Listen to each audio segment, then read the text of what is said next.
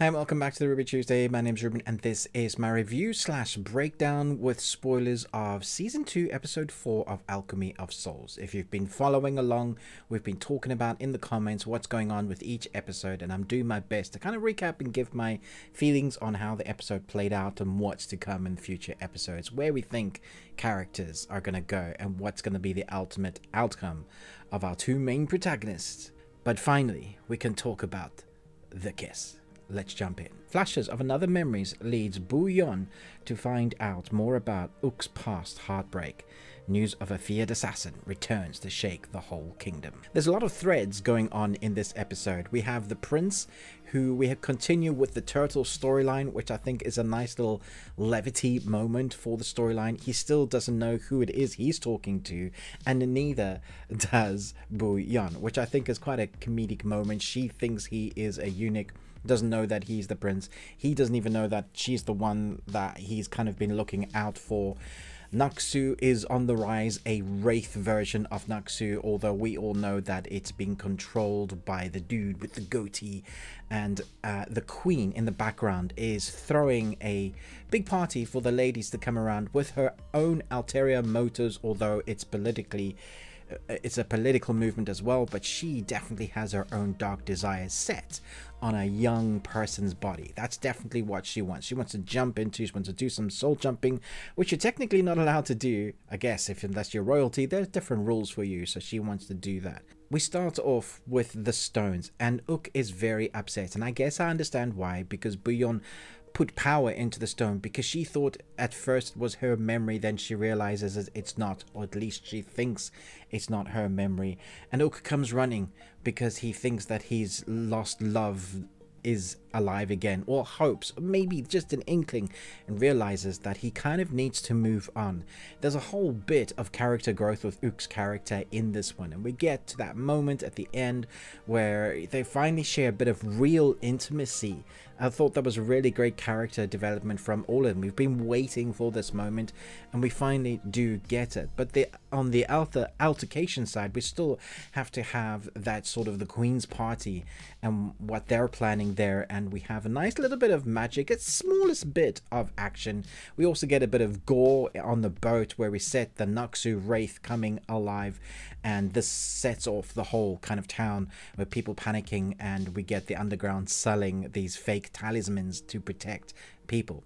One of the other bits of storylines we have in this is with our sixth soul Yu. We now see that he understands that there's something in him, but he says he hasn't taken the medicine and that he's kind of willing himself to die. Now I'm betting that maybe he has taken the medicine, even though Bu Yon has already said that there's something wrong with you, you need to be seen, because he wants to find out what's actually happening with him. So there's a confrontation there that I quite liked. The episode itself is a little bit shorter than the previous episode by 4 minutes, so not much. But I do feel like they have a better pacing in this episode, because we have a bit of horror with a bit of gore. We have some levity again with Kim and her future husband, and he's cooking and him teaching. I guess it feels like they are his students. They're not really, but he is definitely teaching them. He is the elder, so they listen to him and respect him, especially as he was the previous general. And so he's cooking, even though it's terrible, is teaching them stuff about life. And we see that come back later. It's also been a theme throughout the last 3 episodes. He seems to be the wise old man. Not that old, but old enough that you listen and respect part of the culture. I like that. But the love story with Kim is one of my favorite moments, is also always a bit of levity. And sometimes we need that when we have Uk in his depressive state. He's a very broken man. He needs to put Naksu to bed, really, out of his mind and move on. He hasn't been able to cry yet. And so there's a lot of character growth. We get a little bit of inkling of what's to come in episode 5. This seems like there's going to be a decent action sequences. I'm fingers crossed for that, because when they've done action sequences in the past in season 1, they were damn good. We've not had any decent ones yet so far. We've had the startings of a moment, but so far we have really kind of dived headlong into the drama and love story and the politics of everything going on, and all of that is great. It's still fun. I don't think it's as tight or as exciting as season 1 so far, those 20 episodes, and we're almost halfway now. So episode 5 is literally halfway, so they're really going to have to start kicking up that story if they want to finish it properly by 10. So far, I liked this episode, and I do feel like they're all getting better as each episode goes along. Maybe because we're getting more invested into those characters as we get to learn a bit more about them. I like the friendships coming back together again. It's been a while since we've seen almost the 4 dudes back together again, and we had them there for a moment. Well, 3 of them there for a little moment, and I really wanted them to hug, but they never did. We also have a bit of a montage of a, you know, like when you get those wedding ceremony films where they do a montage of changing dresses. That in here was a lot of fun to see and tiring. There's the ulterior motive of things going on around the side and people not really knowing what's happening was interesting. The way the episode spliced that into the arc I thought was interesting.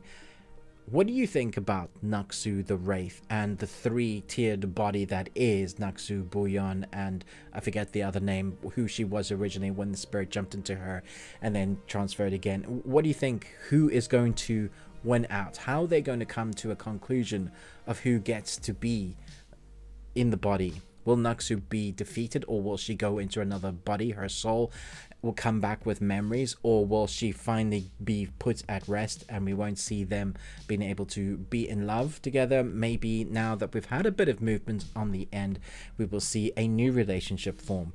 Who are you rooting for? I'm rooting for Kim to finally get married. Because I think they're a great couple. So let me know your thoughts and feelings on this episode. I thought it was fun, but I'm looking forward to a decent action sequence, and they're teasing that for next episode, so fingers crossed. Let me know what you think so far. Thanks so much for watching, but most of all, until next time, remember, live long on Tuesday.